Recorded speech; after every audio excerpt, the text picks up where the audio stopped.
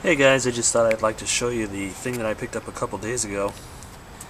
I got a spare cylinder head for my 63 AMC Rambler, the 196 overhead valve, for a whopping $50, and it looks like it's complete and in pretty good shape. There's a minimal rust inside of here, but it seems to all be surface rust. It flakes off really easily. That should clean up well. It's got no signs of heavy rust, no obvious cracks. I still have to magnaflex it. It's a very crude looking head. Simple overhead 6-cylinder 3-liter. And the Nash motors like this one all use an intake trough. There's a plate that mounts on top of here where the carburetor and vacuum attachments mount to.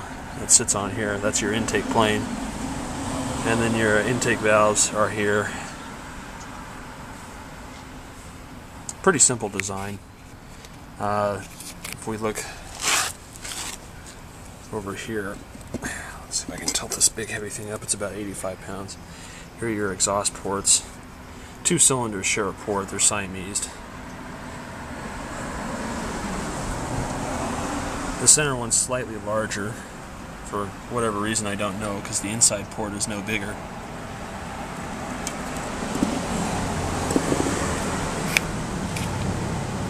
Pretty even burn. This one and this one look like they were running a little lean, but the rest of them look pretty good. We can peer down into the exhaust. Let's see if I can tilt this up again so you can see it. It's hard manipulating this thing. Prop it up on my foot.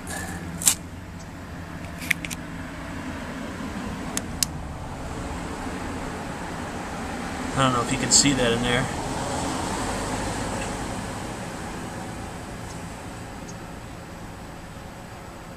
There's one exhaust valve. Right back up in there. Pretty burned. And then there's the other one. Looks like it's had like a seizure or something, some bare metal sticking out there.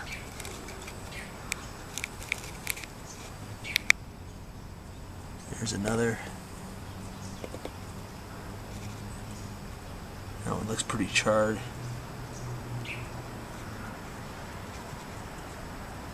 That one's really stuck.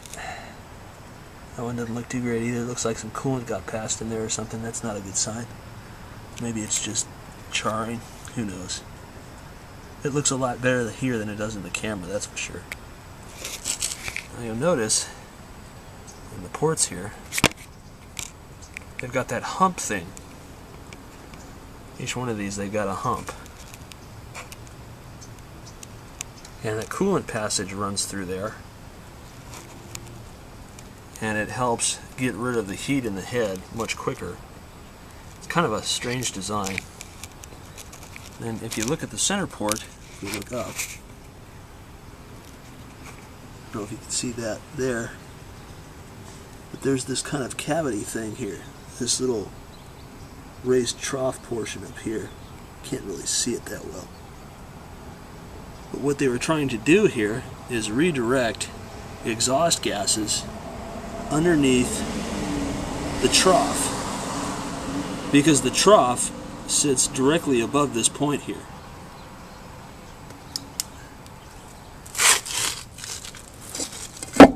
The trough is right there. It hits this plate, warms this plate. This is where the carburetor sits when the trough is on it. And the purpose of that was to quickly warm the carburetor, so there didn't have to be any restrictive heater hoses or anything like that. Very ingenious design, actually. And they managed to actually get it so that the exhaust ports are evenly placed among the intake ports. So that means even heating for the entire intake plane and correct atomization for everything. If I pull the spark plugs on my working head on the running car, all of the spark plugs have an even burn. There's not one that's too rich, there's not one that's too lean. So everything is very evenly distributed. This is very good design, given what it is. we can take a pier down here into the intake, and they kind of sink the valve way down in there. The intake valve is way down there. You really can't see it with this light. Somewhere down there is an exhaust valve. There's the top of one of them there.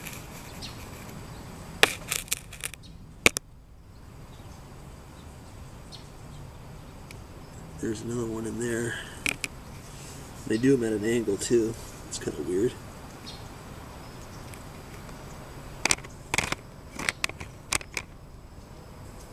So yeah, very simple engine design, but it works. Now the reason why I got this head was A, to have a spare, and B, to do some experimentation on it to see if I could increase the performance ever so slightly, because right now it's pretty much just a gutless wonder. You're getting maybe 85 horsepower at the wheels with a 3 liter. Just doesn't seem right. I did recurve the distributor using an example I got from Tom Jennings' website, which is WPS.com. You might want to check it out if you're a Rambler fanatic. He also is kind of in love with this 196 engine. But what I want to do, I want to create a custom intake manifold, keep this plate here, and have 3 small throttle bodies, or maybe just 3 small intake pipes which run up to an intake manifold that has a large throttle body on the front of it. And then in the spare spots, mount some injectors here. Wouldn't have to be big injectors, maybe just 19 pound or something like that. That's pretty much all you would ever need for their 3 liter. And then just manage everything with a megasquirt like an MS2E or an MS3 system, something like that. So that's really the reason why I wanted to get this head. Also, from what I remember about this motor, the piston to valve clearance is huge. It's only like an 8.7 to 1, they say, but it's almost got flat top pistons, and you've got all this room up in here. So I was thinking either maybe changing to a dome piston or something. I can't really clear this away, unfortunately, because that's coolant passage.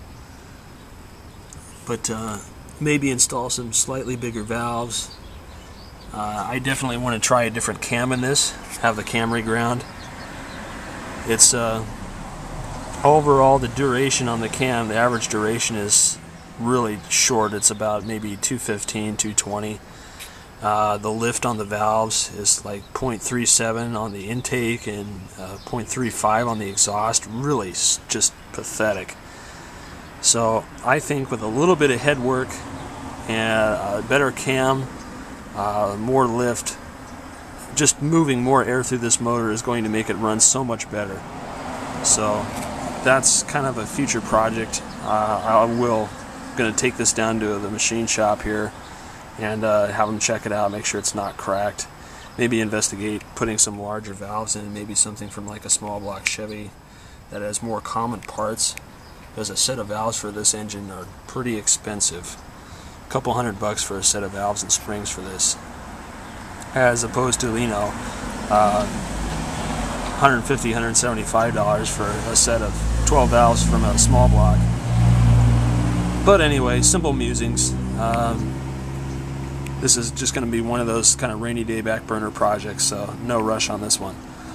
But in any case, if you're a Rambler fanatic, maybe you'll be interested. Maybe you've also got a Rambler with a 196 that you want to see scoot a little faster. I'm kind of interested to do a before and after, like on a dyno, and figure out what it puts down stock versus what it puts down when it's all finished. So maybe something later. But in any case, hope you guys enjoyed the video, and have a great day. Stay tuned for more vintage goodies.